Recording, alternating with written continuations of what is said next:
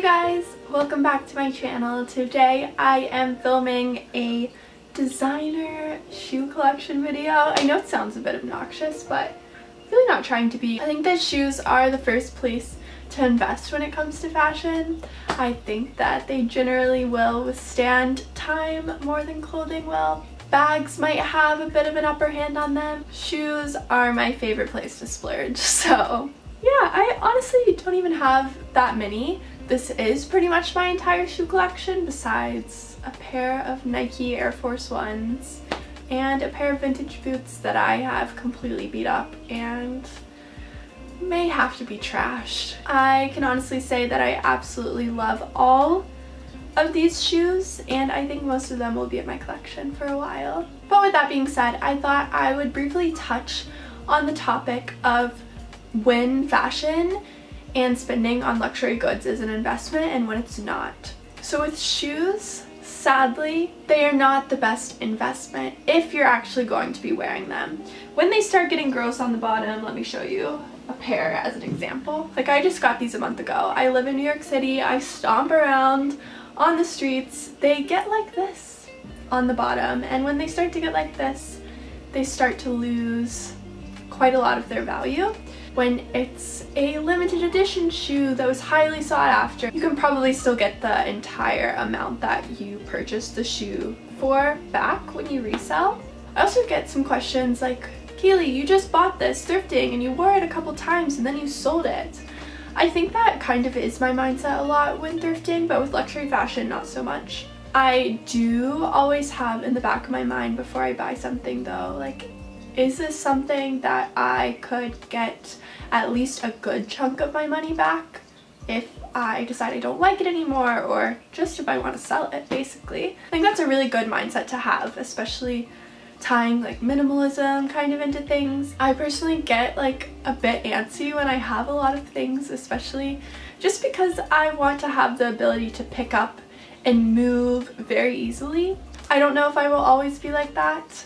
Probably not so much when I'm older, but I feel like when I'm young, I find it a bit stressful to have a lot of things. My friend Ava actually has a really good video about when luxury goods are an investment, and she mainly talks about bags and Chanel bags, for example. So if you're interested in that, I'll have it linked down below.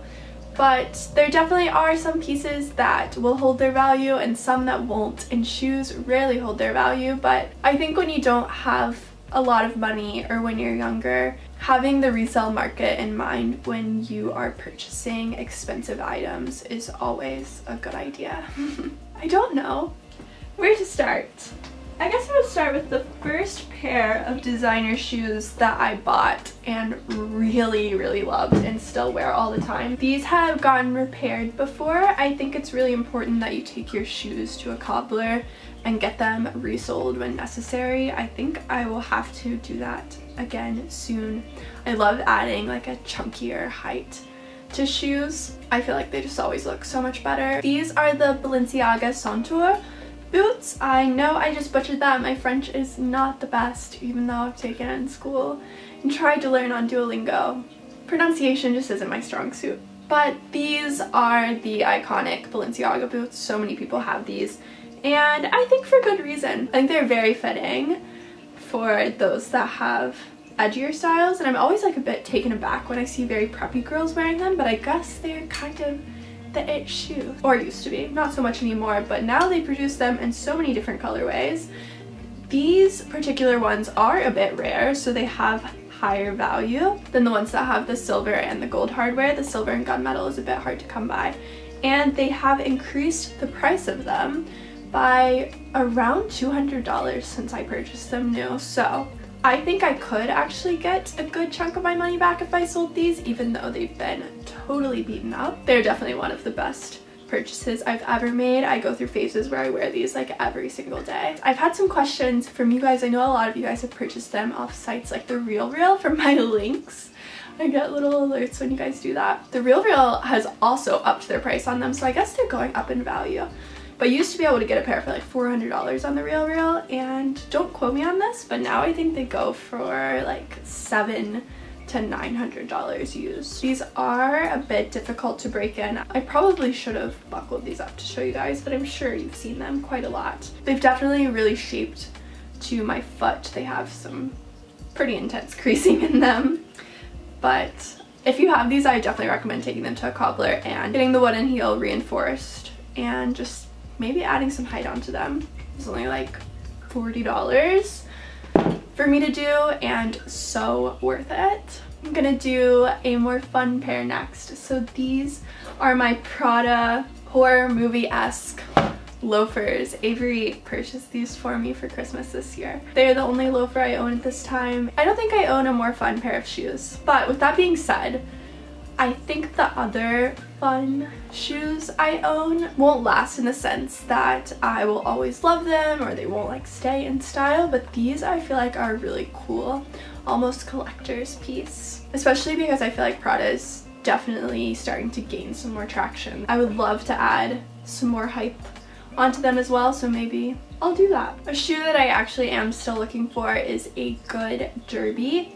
A shoe brand that's on my wish list is Marcel, which I feel like a lot of people don't know about, don't care about, but Marcel is a really cool shoe brand, but everything they make is absolutely beautiful. And I also am really wanting a pair of sandals from them. I feel like I'm always covering up my toes. I used to do ballet, so my feet are still a bit rough looking. They've healed quite a lot. I just don't like to show my toes. But Marcel has this beautiful pair of very thick platformed leather sandals. I may get some for myself this summer. Next we have my Rick Owens sock boots. I actually caught these on sale from Essence. Essence always does their massive end of season sales. And I think I got these for around 1K, but the retail was close to 2K on them. So I definitely saved some money there. There actually is a vegan leather pair from Rick Owens Diffusion line. Dark shadow, that's great. I don't think they sell this particular pair anymore, but these are very, very well loved, quite a bit scuffed up. I like them better that way. I used to wear them where you could see that they come up over my knee, but I rarely do that anymore. I love how they've shaped my foot.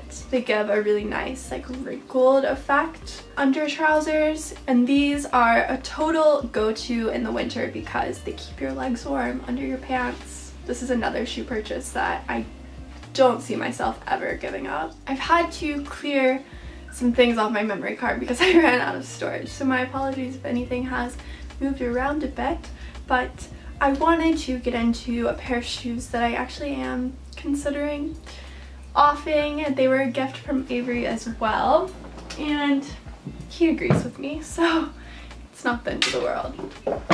My J.W. Anderson cylinder ballet heels, and I have worn these quite a lot as well, but I feel like they just don't suit my style as much as they used to, and I haven't found myself reaching for them for a little bit. I don't really see myself taking them with me when I move, so I think it's time. I loved them while I did. Wore them in Paris on my birthday last year. They have a lot of good memories behind them, but I don't think that's a good enough excuse to hold on to things. So they are a crocodile heel with this silver metal cylinder as the heel. A lot of people are like, how do you walk in those?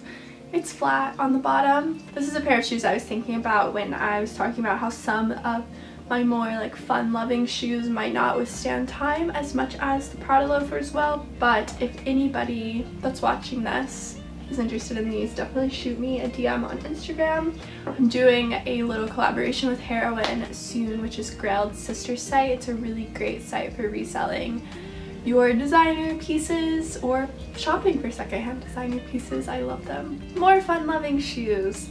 So this is a sneaker that is from the Swedish brand ATEEZ. This is the shoe of our generation. I feel like it's the shoe of this decade, kind of. The platform sneaker. So this is the ATEEZ Angel sneaker. They recently gifted these to me, which I'm so thankful for. So this is their new pair that has the canvas upper. I know these sell out pretty quickly, but I'll try to have all of these shoes linked down below, whether it's through secondhand sellers or new. They're very heavy duty, actually heavy sneakers, and I think they really fill a hole in my collection for a statement sneaker. I'm pretty stuck on wearing my Air Force Ones all the time, but I feel like I'd like to venture away from those and wear a silhouette that's a bit more interesting. So these have been very, very fun. They also have like an all black leather pair, like a tan suede pair. You've probably seen them on a lot of bloggers. After you break them in, they're very comfortable as well. And last, but certainly not least, is my newest shoe purchase for myself. I bought these when I was in London from the Margiela store.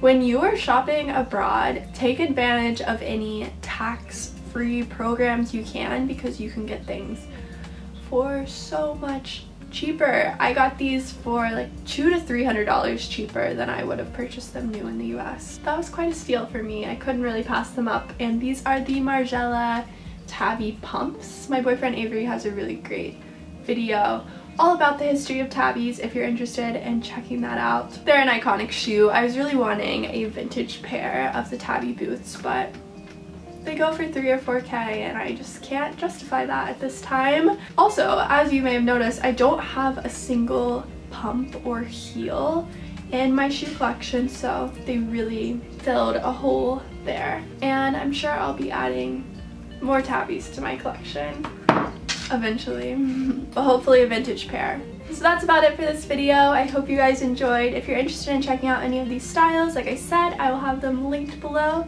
and I will see you soon with a new video. Bye!